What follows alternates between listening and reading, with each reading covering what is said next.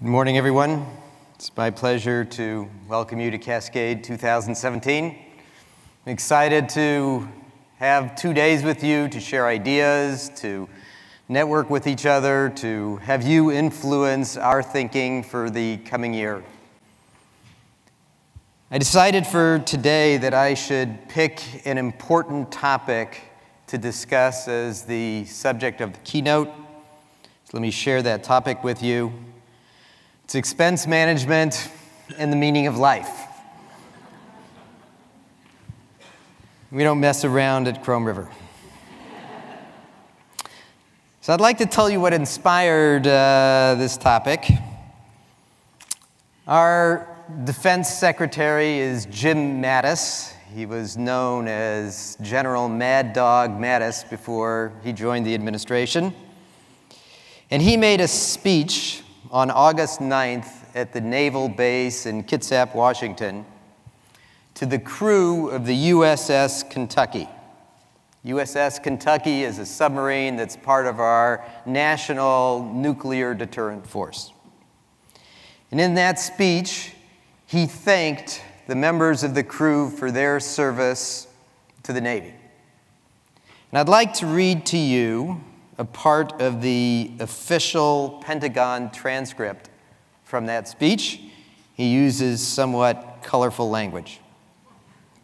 So he thanked the crew, and then he said, quote, "That means you're living. That means you're not some pussy sitting on the sidelines. You know what I mean. Kind of sitting there saying, well, I should have done something with my life. Because of what you're doing now, you're not going to be laying on a shrink's couch when you're 45 years old saying, what the hell did I do with my life? Why? Because you served others. You served something bigger than you." End of quote. So I think General Mattis has a good point. We all need meaning in our lives. Serving others and helping our community gives us meaning. But for those of us in this room, there's two problems with his speech. First of all, not all of us could be in the Navy, or not even in the U.S. Armed Services. What do we do? And the second, General Mattis implied that 45 years old is somewhat near the end of your life. And for those of us who are kind of looking at 45 in the rearview mirror, wondering what we can do still to serve our community. So I have a second point that I'd like to address today. In the spring 2016 MIT Sloan Management Review, there was an article entitled "Leading by the Numbers." That article quoted a CFO that estimated that his organization had only about a 30% success rate when promoting finance people to leadership roles in or across business units. That's a terrible percentage of success. If we want to prepare ourselves for roles throughout our business, prepare ourselves to grow our careers, what should we be doing? So those are the topics I'd like to address today. And I'd like to start out by saying, well, what is our role as people who run the expense management systems in our companies? If you look at any Los Angeles Police Department car, on every single door, it says to protect and to serve. And I think that's the number one role that we have in expense management. To protect and to serve, to be the police, you might say, for our companies. I'm going to talk about that. And our second role is we can even do more than that. Being in finance, we can actually save our companies money and control our costs, and I'll discuss that issue as well. So to help put this in perspective, I have 7 kind of data points that I'd like to share with you. And maybe when we have that common base of information, we'll be able to step back and reach some conclusions. This picture is of James Falkowski, former director of strategic brands at QVC. He's on this screenshot of a news program because he was indicted this month. He ran fraudulent invoices and expense reports through the QVC system, and those overstated expense reports resulted in money that was spent on spa treatments, Botox at New York City dermatologists, which apparently expensive dermatologists, clothing and restaurant meals. He went on a vacation in Europe. He took his friends to a party in Turk and Caicos. And for those of you who are monitoring expense reports, you should watch out for this. He spent $59,000 on prepaid gift cards. It was a total of $1 million in the indictment. Let's get our second data point. This is a picture of Kevin Coleman, now the former CEO of Latex International in Kentucky. In this picture, the man holding his head is Mr. Coleman's lawyer.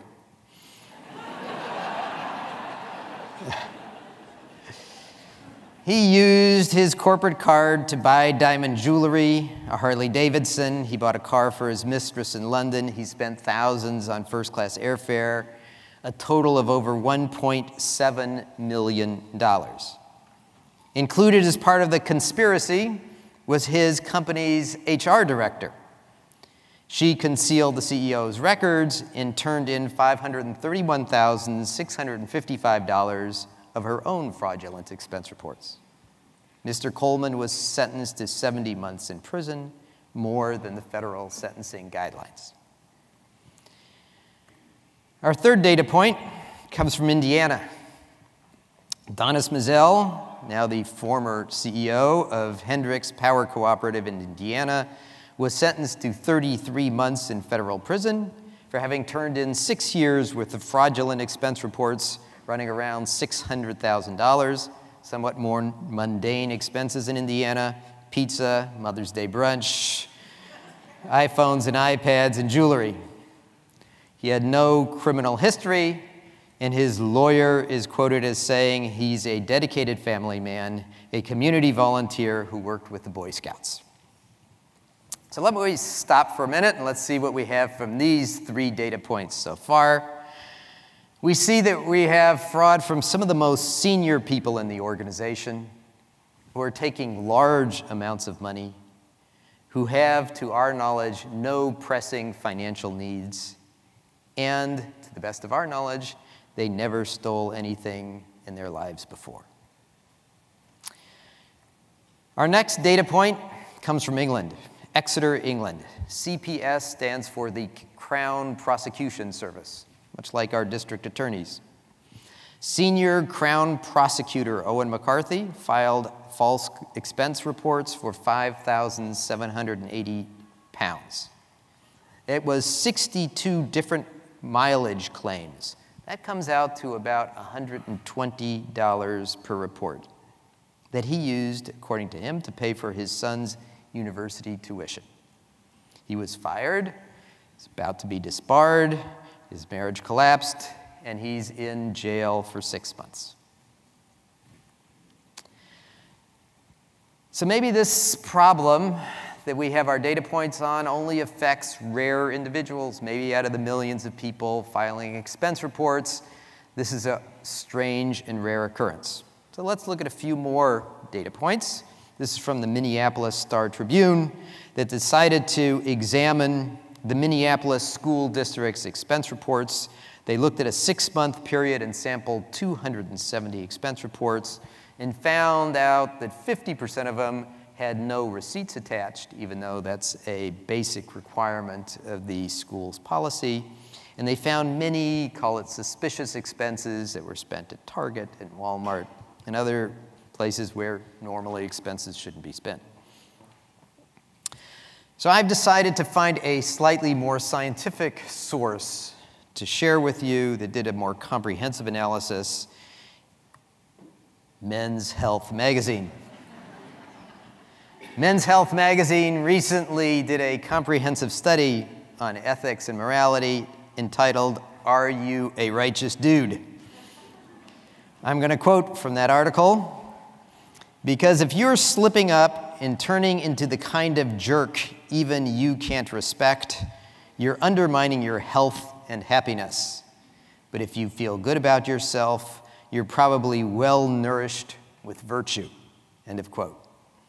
In Men's Health poll of 1,430 men, fully 20% admitted to padding their expense reports. What's equally interesting is they did an identical survey 10 years earlier, and they found out that the number of people admitting to fraudulent expense reports had increased by 82%. My final story comes from Germany. The 57-year-old secretary, identified in the German media as Magdalena H., worked for the Builders Association in the state of North Rhine-Westphalia for 34 years. Last July, she organized a conference buffet for her boss and his guests and helped herself to 2 rolls and a frikadelle. Frikadelle is a German meatball specialty. She was discovered and promptly fired. So this, of course, became known as the frikadelle fracas and resulted in a lawsuit over her dismissal, in which her boss claimed, even in hindsight, he was completely right in terminating her employment. Let's step back again now. We've looked at our 7 data points, and let's see what we can conclude so far. The problem seems to be widespread. It involves large and small amounts of money. It impacts those with financial means as well as those without. So, let's see if we can find some explanation for these behaviors. There is, in fact, new scientific research on this topic that can explain the data points we've seen. I've shown you the extremes, conspiracies of hundreds of thousands of dollars down to a meatball, and let's examine what science has to say. Researchers at the University of Helsinki have found a genetic mutation that causes those who carry it to act recklessly and impulsively. I'm going to quote from Professor Rup Tikkanen, who led the study. Quote, "A point mutation in the serotonin 2B receptor gene can render the carrier prone to impulsive behavior, particularly when drunk. The results also indicate that persons with this mutation are more impulsive by nature, even when sober, and they are more likely to struggle with self-control or mood disorders." Now, I remember in my college days studying this topic, and I found that people, when drunk, act more impulsively. So I agree with the outcome of this study. If you think about the people in your company that are struggling, you can now understand it is not necessarily their fault. They are mutants. They are impulsive. You are there to protect them from themselves. Now, I have been thinking, what could those of us at Chrome River do to help in this project? And I think I have a genius idea. So I'm going to show it to you, and you applaud if you like this idea. It is the Chrome River breathalyzer. There you go for our marketing department of scientific study. You would simply breathe into the device before you are allowed to submit your expense report. All right. Now, for those of us who don't necessarily have the serotonin 2B receptor gene abnormality, we can still look at the physiology of the human brain. Professor Robert Sapolsky of Stanford University, in his book, Behave, The Biology of Humans at Our Best and Worst, sees moral behavior as a dance between 2 parts of your brain, in particular, 2 parts that are located in the front of your brain. The The first part is known as the dorsolateral prefrontal cortex. We're going to call it the DLPFC.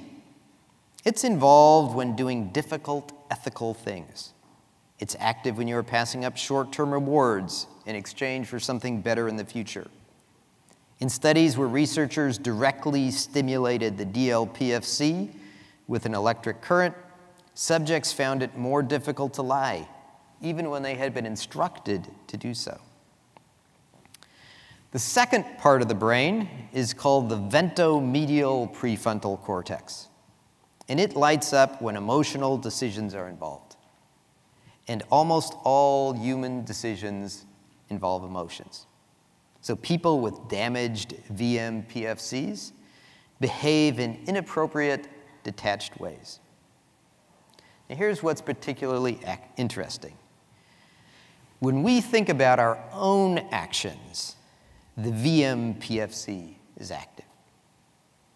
When we think about other people's actions, the DLPFC is stimulated.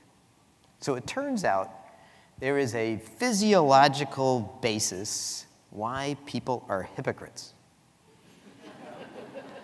To quote Professor Sapolsky, we judge ourselves by our internal motives and everyone else by their external actions.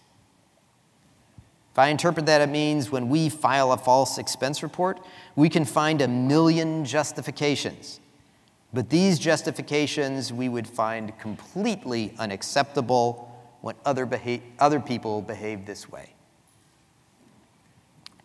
Remember Donis Mizell, of Hendricks Power? I'm going to read to you from his court sentencing memo. Donis Mizell was a foolish and short-sighted employee who let himself believe he was entitled to more than his fair share and his legitimate salary.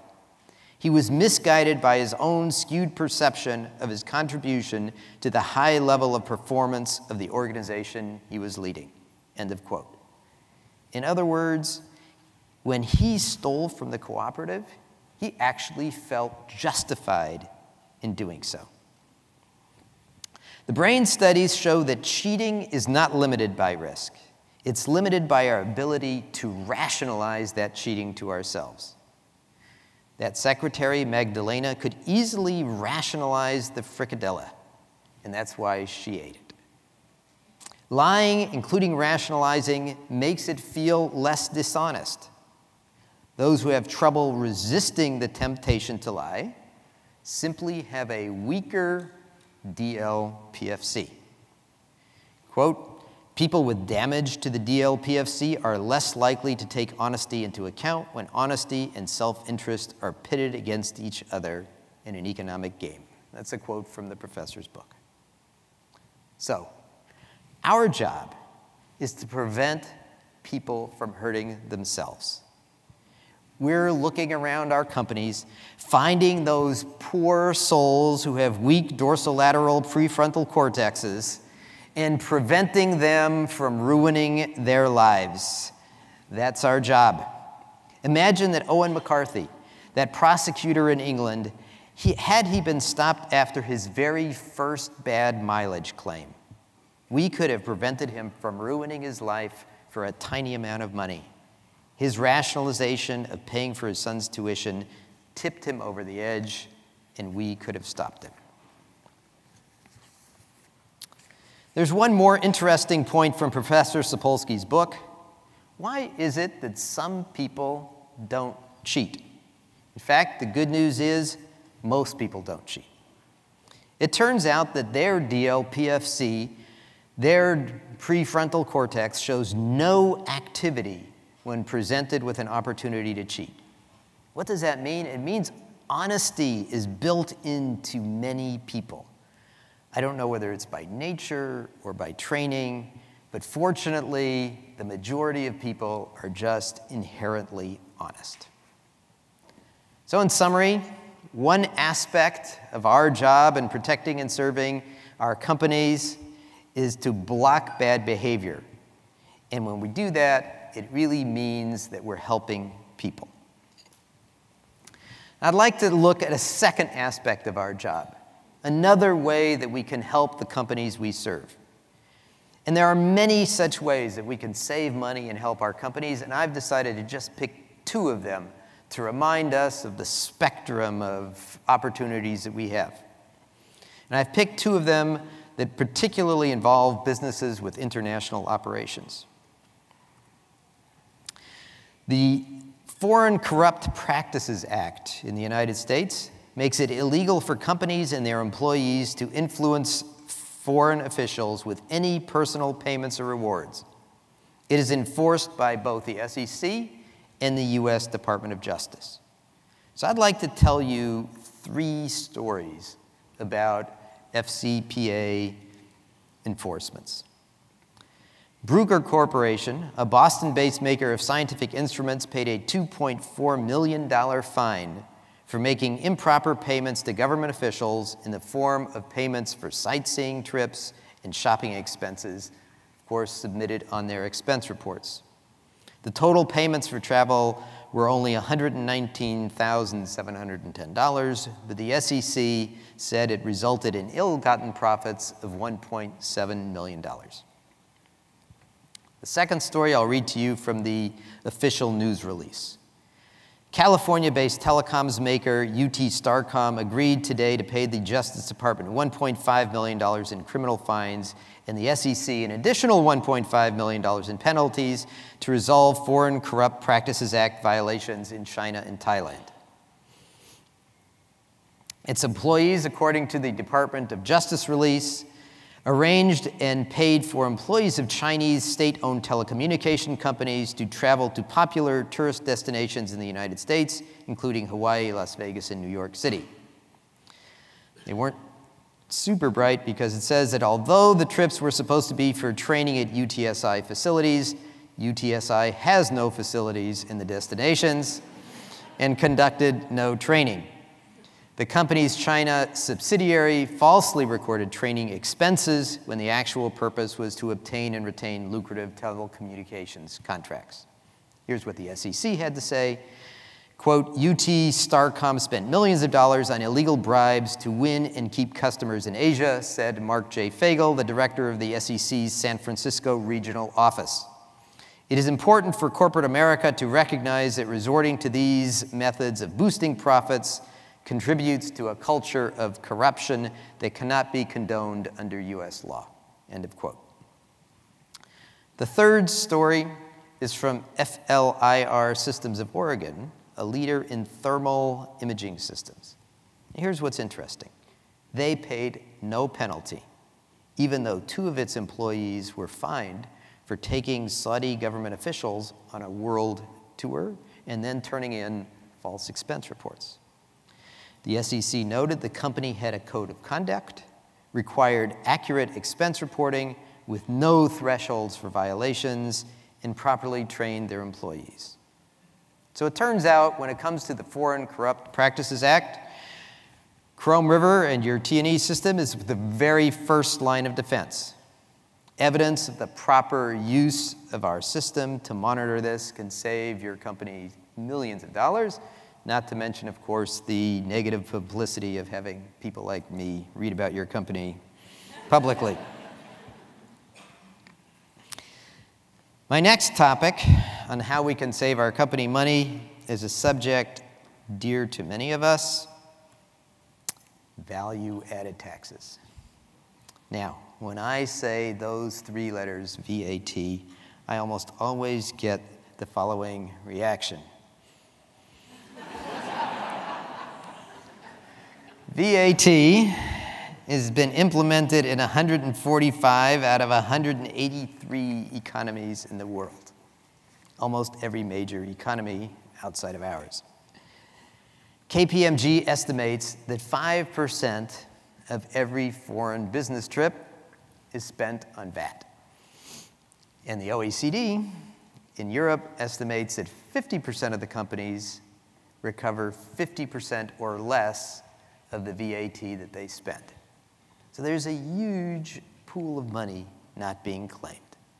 Most of the Chrome River customers, this is primarily relevant for the European Union. And not everyone is aware that there's been a huge change in the way that this is handled. The previous recovery system had a catchy name. It was known as the 8th VAT Directive. The UK government themselves, in one of their publications, called that system lengthy, burdensome, and paper-based. If you paid VAT, say hotel expenses, in 5 different countries, you had to apply to each country with paper forms and copies of the paper receipts as documentation in order to get the VAT refund, and they could pay you whenever and if ever they wanted. That all fortunately changed a few years ago with another even more catchy named document called the Council Directive 2008/9/EC. And that document really changed the world of VAT. It means that you can reclaim VAT electronically, that they have to pay you their money in 4 months, and most important of all, you can apply in your own country. That means if you were, let's say, had a UK operation and you had spent this money in 5 different European countries, you would simply just apply to the UK to get all of your money back. If your company isn't taking advantage of these new jurisdiction guidelines, you could be leaving very significant money on the table. So let's review again where we're at. On a daily basis, we're helping both the people we work with and the companies we work for. And I want to address now my third point. What can we do, all of us in this room, to help make ourselves better business leaders? What can we do to prepare for leadership roles throughout the organization? Simon Trott has one of my very favorite corporate business titles I've ever heard. He is Managing Director of Diamonds, Salt, and Uranium. A great title at Rio Tinto. He was quoted in that article that I mentioned to you in the MIT Sloan Business Review, and I'm going to read to you what he said. "It is critical to see that actually my role in the business is to create wealth. It is quite different thinking than how finance traditionally sees their role in the business, as a protector of wealth. But business leadership is trying to turn $1 into $2, and that is quite different. Creating value is essential to how a business leader's success is measured, and this can be a very difficult transition for finance professionals, because we have been assigned roles early in our careers that lean towards risk mitigation and protecting assets. And now, the way forward is to show how we can create value and create wealth. So I want to share with you some ideas on how Chrome River can help you create value. But first, let me frame the problem. The accounting information that we produce is today, in my opinion, fundamentally flawed in 4 basic ways. First, it's too late. The financial information that you're reporting on already happened. You're reporting on the world through the rearview mirror. Second, it's too aggregated. It's very difficult to know what to do with the financial information that we produce. If I tell you that travel expenses are up 15% over last year, is that good or is it bad? Does it reflect business activity that's up and there's excitement on it, or does it simply reflect profligate spending and the lack of adequate controls? Finally, the information we produce is too accounting-oriented. Almost all of us produce information that, for example, says, how much did we spend on meals? Well, very few people actually care about that, but we track it that way because the IRS has different tax treatment on meals. But how do we turn that into valuable management information? And the information that we produce is a snapshot. It's a moment in time, a month, a quarter, maybe even a year. But how do we make sure we're looking at the big trends and the big pictures? So I'd like to say that we can be more than just cost control. And I'm going to focus on one concept today, on how we can support the chief marketing officer and the people that head up sales in our organizations and help them drive revenue and increase profitability. Today, many companies are starting to calculate a vital metric, customer profitability. Let's define what customer profitability is. Over time, the value of a customer's revenue stream that exceeds the cost stream of attracting, selling, and servicing that customer. That means we're looking at the entire lifetime, the customer lifetime value of a customer, and looking at the complete profit picture of that customer. It's definitely not a traditional accounting object. It's forward-looking. It's not just a moment in time. It's disaggregated. It's down to the customer level, and it's actionable.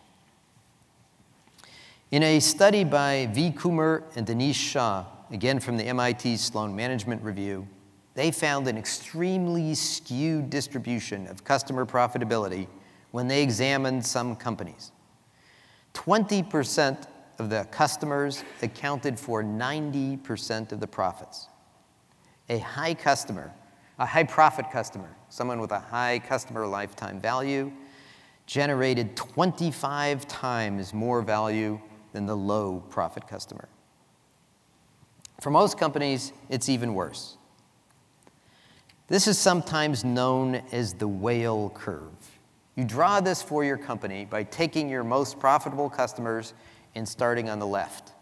And you put each customer's extra profit that they're generating next to it, moving to the right. The vertical axis shows the company's cumulative profit. What you'll notice is that the line will start to go down. That means that you have customers that are losing money for your company.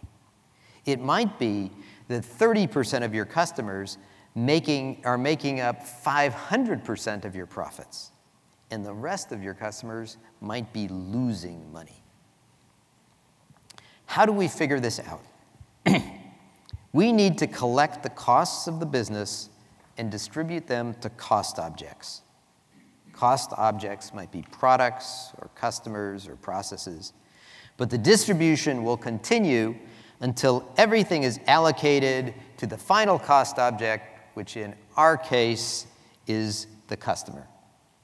There are in a business some things called business sustaining costs that don't have to be allocated, or maybe they're allocated on an arbitrary formula. Now, how does that relate to us, those of us in this room?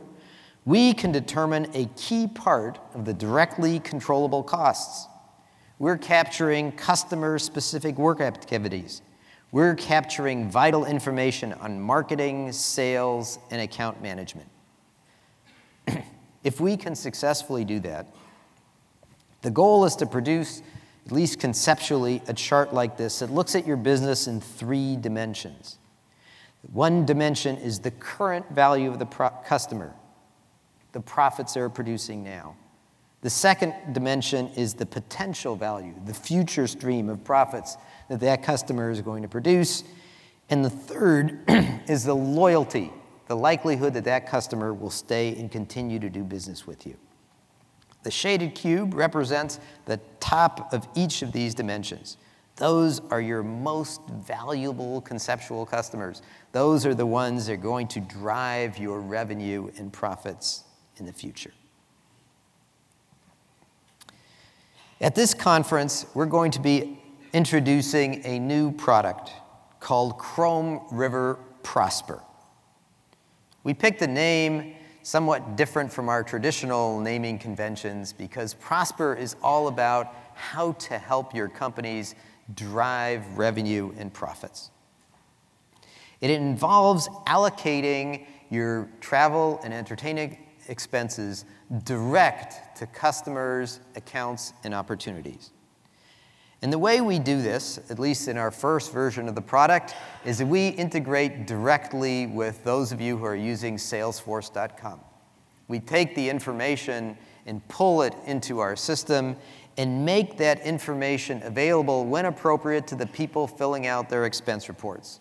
So just as today they can allocate to cost centers, they are now going to be able to allocate to particular accounts and opportunities.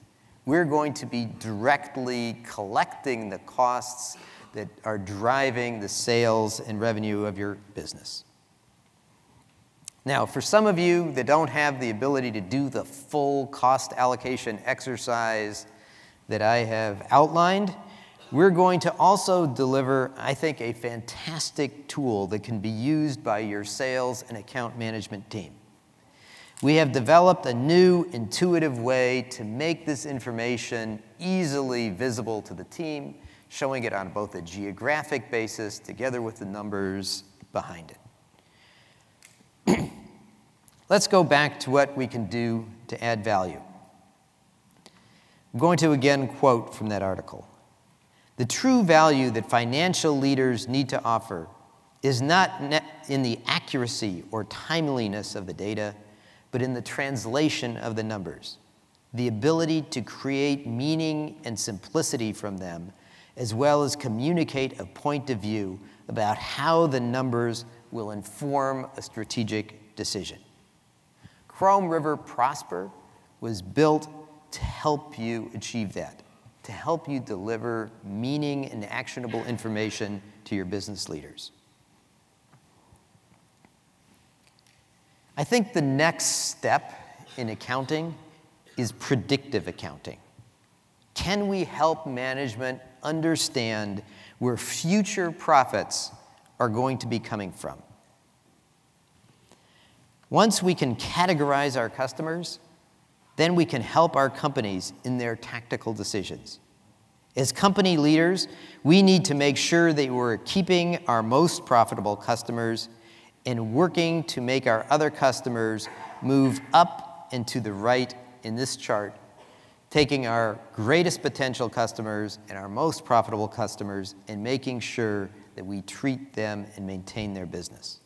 We believe that with Prosper, you can do more than protect your company, more than help your company save money. You can drive revenue and profits.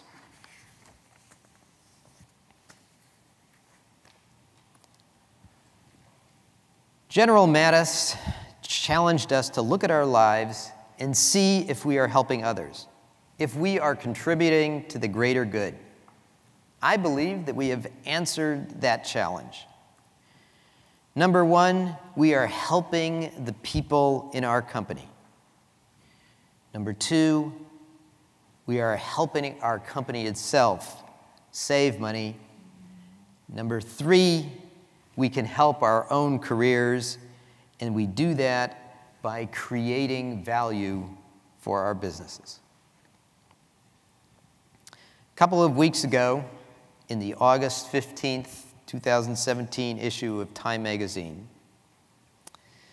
they reported on a study from the National Center for Health Statistics that showed that from 2011 through 2014, the most recent data available, more than 1 out of 8 people, that's close to 13% of people 12 years and older, said they took an antidepressant last month. Wow. That's up, and that's a big number. My goal at Chrome River, very ambitious. My goal is that none of us should be enriching the drug companies, and we should wake up every day knowing that expense management and what we're doing at Chrome River is making a difference. Thank you very much.